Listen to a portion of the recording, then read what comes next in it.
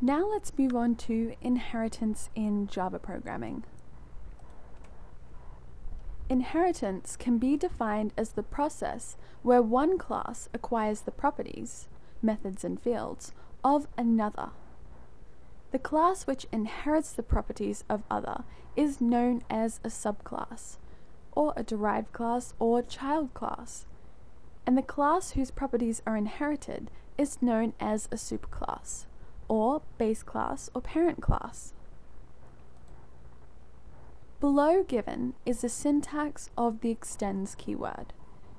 Here you can see we have our superclass, and under that we have our subclass which extends the superclass.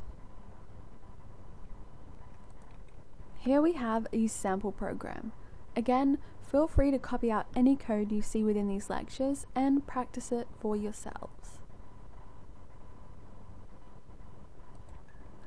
Now let's move over to the super keyword. The super keyword is similar to this keyword, and the following are the scenarios where the super keyword is used. It is used to differentiate the members of a superclass from the members of a subclass, if they have the same names. We also have the ability to differentiate the members, if a class is inheriting the properties of another class, and if the members of the superclass have the names the same as the subclass. To differentiate these variables, we use the super keyword as shown below. Here's an example. As you can see in the code, we have super throughout the entirety of it. And we have our superclasses and our subclasses. Let's look at the is-a relationship. Is-a is a way of saying this object is a type of that object. Let's take a look at how the extends keyword is used to achieve inheritance. Here we have in this code animal, mammal, which extends animal, reptile, which extends animal, and dog, which also extends on mammal. Now, based on the above example, in object-oriented terms, the following are true. Animal is a superclass of the mammal class. Animal is a superclass of the reptile class. Mammal and reptile are subclasses of the animal class. And dog is the subclass of both mammal and animal classes. Now, if we consider the is-a relationship, we can say mammal is a animal, reptile is a animal, dog is a mammal, hence dog is a animal as well. We can assure that mammal is actually an animal with the use of the instance operator. Here's an example of some code.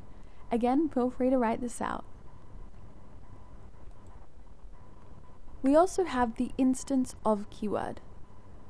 Let's use the instance of operator to check and determine whether mammal is actually an animal and dog is actually an animal.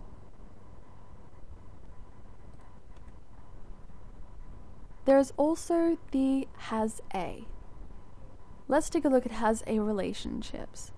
These relationships are mainly based on the usage. This determines whether a certain class has a certain thing. Let's look into an example. This example shows that class van has a speed. By having a separate class for speed, we do not have to put the entire code that belongs to speed inside the van class, which makes it possible to reuse the speed class in multiple applications. In the object-oriented feature, the users do not need to bother about which object is doing the real work. To achieve this, the van class hides the implementation details from the users of the van class.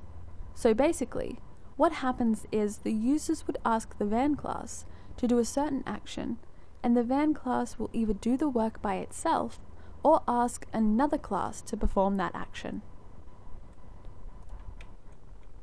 Let's look at types of inheritance. Here you can see that we have different levels of types of inheritance. Each extends a class. With the first one, we have public class A, and public class B extends A. And as you can see, this is also carried out through the other types of inheritance that we have. Lastly, we have multiple inheritance.